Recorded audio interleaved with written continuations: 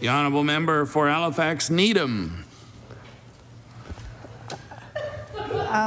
Sorry, folks, I have a speech. Keep the trend going here, please.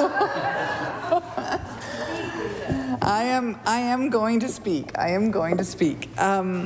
We welcome this amendment to the Crown Lands Act. It is indeed something that was recommended in the Lahey Review of Forestry Practices, and it is necessary.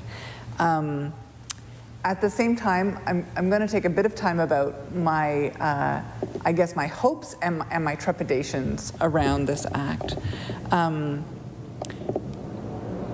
This was a recommendation of the Lahey Review.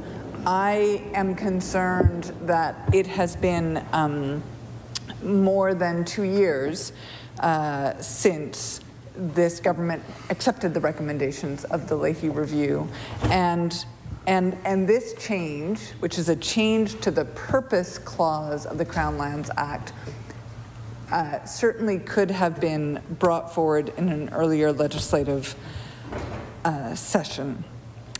And in fact, in the 2019-2020 departmental business plan of, I think it may have still been Department of Natural Resources at the time, though frankly I forget when that change happened. But in the 2019-2020 business plan, there was a stated commitment, intention to do a review of the Crown Lands Act, the whole act, not just the purpose. And so I am hopeful about that this change is coming forward, and also I am trepidatious, and I would suggest that I and my colleagues in the NDP caucus and many people across this province will be watching to see how that purpose translates into the change that many Nova Scotians want to see actually on the landscape of Nova Scotia. We know, and I would say that it is not, it's not unique to this government, but we know that the Department of Lands and Forestry and the previous Department of Natural Resources has not always done the work that is given to it by law. And in fact, it's quite sobering reading, reading the case where the department was found to have not followed the Endangered Species Act. In the words of Justice Brothers, and this is just from the very first paragraph of that decision, when government is entrusted through legislation with duties and responsibilities but fails to discharge them, there must be recourse. And so our effort in this caucus to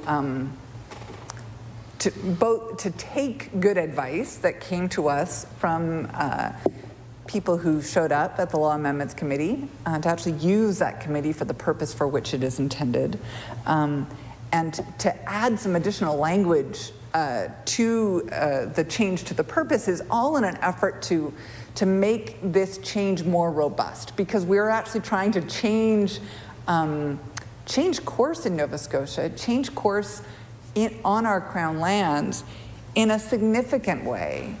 In fact, and I don't want to see the government in any way backslide on that commitment.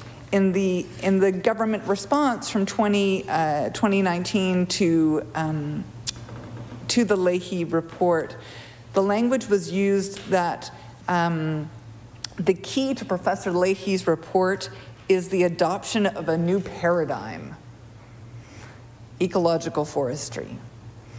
I remember the first time I heard the word paradigm used, and a paradigm shift, and I was attending a university presentation where I was one of the people speaking, but there were 3 of us, and it was would have been 1992, 1993, around the time that global warming and climate change were first being talked about at the level of the UN, and one of the other presenters used this term of a paradigm shift, and I went through the entire presentation not knowing what, like, going, where's my dictionary? It was before cell phones were invented, kind of gleaning what it meant, but not actually having ever heard the word before. And it's a big change. It's a big change. And we want to see this government and the provincial government, on behalf of all Nova Scotians, have the courage to actually make the change towards ecological forestry that is called for in the Lahey report, and that it committed to in its response to the independent review of forest practices in Nova Scotia. We have seen backsliding before. We have seen widespread calls for change before. We have seen commitments to change before, and we have seen those abandoned. We saw the Natural Resources Strategy, which came out of the Environmental Goals and Sustainable Prosperity Act, which engaged thousands of people, which put out, you know, not under one party's banner, but under the province of Nova Scotia. It was the province of Nova Scotia's Natural Resources Strategy, with a plan for our resources from 2011 to 2020. And we saw significant parts of that just abandoned. The work just left, including a commitment to a 50% reduction in clear cutting on Crown land. It was the abandonment of that target, and then forest practices that people could witness on the landscape that they are traveling through and know well, that caused the outrage that resulted in the then Premier in 2017 committing to the review of forestry practices. And that was done in the budget address, which just came on maybe the eve or maybe 2 days before the writ drop. And so we've seen this crest of concern, and then the political reaction to the concern, but not always the follow through. And we need follow through. And I recognize from, gosh, talking to so many people that change is, I mean, you can witness it in many dimensions of our lives and of our society, that change is hard. Change is real hard. But we are at a moment, I would suggest, in terms of Crown land management, in terms of that particular department, where change is required and it's overdue. It's been promised and now it's time to deliver. So one of the changes, as part of that paradigm shift to ecological forestry, that is difficult to live up to is actually leaving forests standing while harvesting them, which is sort of the beauty of ecological forestry. One forester I've spoken a lot with says, you know, you can do an awful lot by providing a little bit of space and a little bit of light. That's what makes forests grow. So you can, you know, you can harvest selectively, even using significant machines, and create some space and create some light and encourage regeneration, and never leave the soil exposed. Never leave an expanse of destruction on the landscape. And so that is the kind of paradigm shift that is called for in the recommendations of the Lahey Review. And again, we are more than 2 years past the government accepting them. And so that's why this past fall, as we approached that 2-year anniversary, why I, as the NDP spokesperson on lands and forestry, called for a moratorium on even-aged harvesting practices on Crown lands until significant milestones were reached in terms of implementation of the Lahey report, including adoption of the new silviculture guides.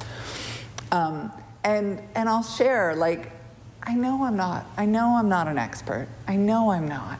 And in fact, if I wanted to be an expert, even after devoting myself for decades, I'm not by nature a person who is like 100% certain that I'm right or will project myself as more certain than I am.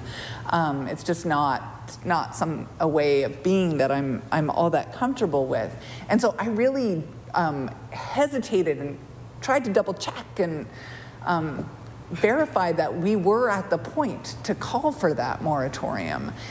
But I did feel that we were, that people across the province were losing confidence that the change that they knew was necessary was going to happen. And then just a very short time after we made that call, I realized that, in fact, 7 members of the minister's own advisory committee on forestry, within weeks of us, had made the same call. I didn't know that at the time. And just to quote a little bit of their letter that they wrote to the minister, they said that they had learned that mills in the West Fork Consortium in southwest Nova Scotia currently have 5 years of harvest plan approvals in place.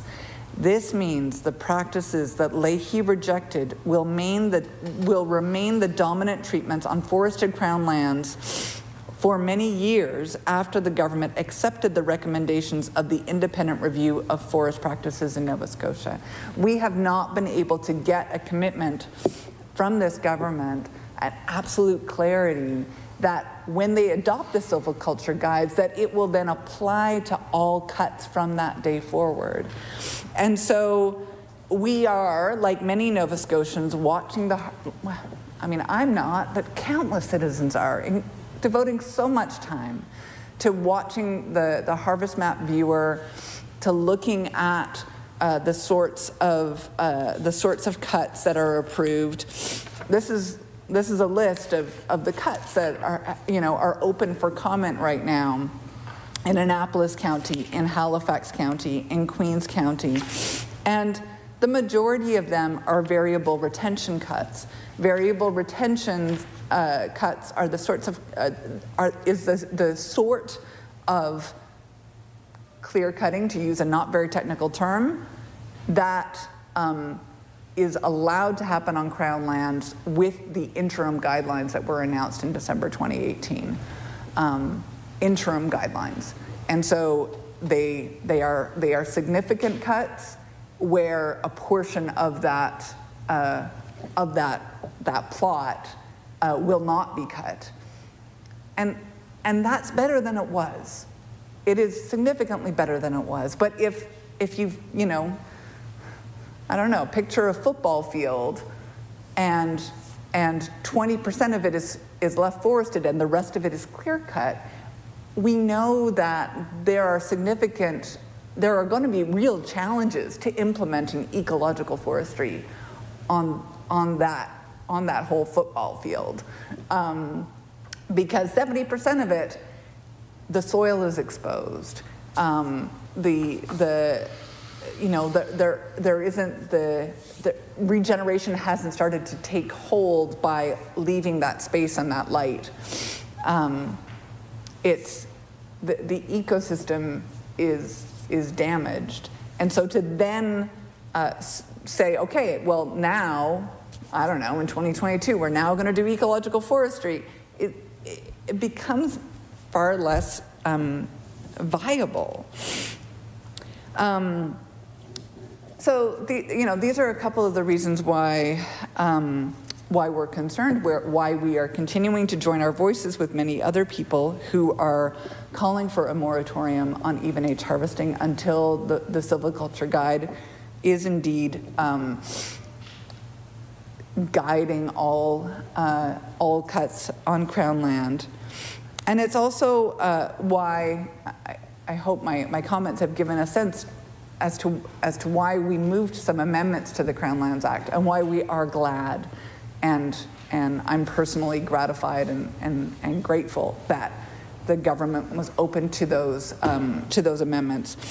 So one of those amendments adds consideration of climate change to the many different values and consideration that the department will consider for its management of Crown lands, along with recreation, along with cultural values, along with economic values, and also why we were able to add another sort of subclause to the purpose that says that the department will engage in land use planning in order to pursue all of the other purposes, all of the different considerations. And that goes back to, again, to Lahey, because the recommendation is that ecological forestry will be the dominant way of doing forestry going forward, but there will also be high production forestry on certain pieces of land, on certain parts of the landscape. But at this point, again, more than 2 years later, we don't know where those will be. And some people would argue that high production forestry is sort of what we've done up until now, assuming that we're always going to be able to move on to another piece of land that hasn't been touched in a long, long time. And so we've kind of used up Crown land for one-time high production forestry instead of practicing ecological forestry, where we are continually kind of coming back to some of the same landscape, but not ever leaving it barren. And so including a reference to land use planning in the purpose clause, I hope is significant, and adding consideration of climate change to the Crown Lands Act, I certainly feel like could be significant. And for me, is hopeful, because we should actually be considering climate change in pretty much every single aspect of the way that we govern Nova Scotia at this juncture. A last thing I'll say about climate change in regards to the Crown Lands Act is that I think we're at the point where we also have to be really looking hard and being honest with ourselves and with our trading partners in conversations around the use of biomass for energy. I asked some questions about this to at a recent committee meeting. Have we ever done a land use, a life cycle assessment of whether it is true that we can consider biomass for energy as a renewable energy source? We know it's been written about quite widely in scientific journals that there was like a calculation error initially when biomass was designated a renewable resource.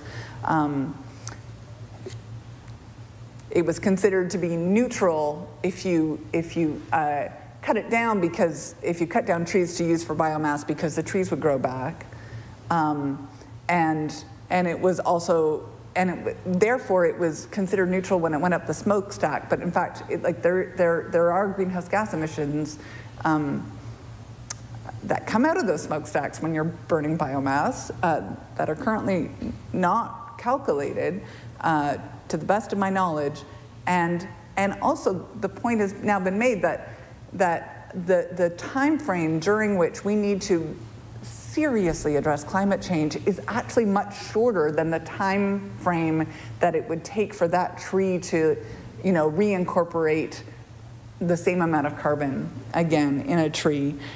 Trees take longer to grow to significant size than we have right now to address climate change.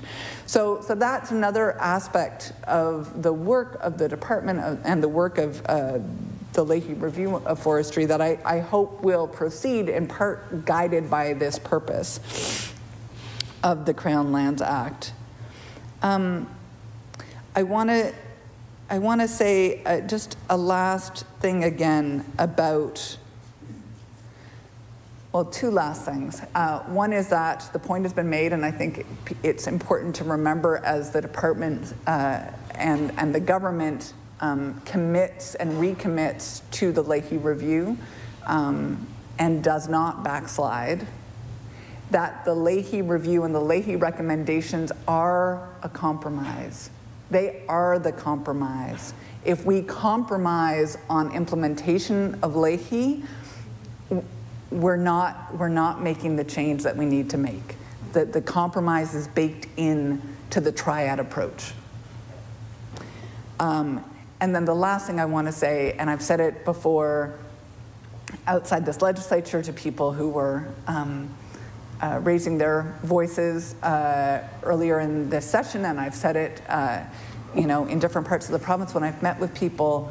I want to acknowledge the work and the stewardship of many citizens. The Crown land is our collective land. It's our common land, and many Nova Scotians,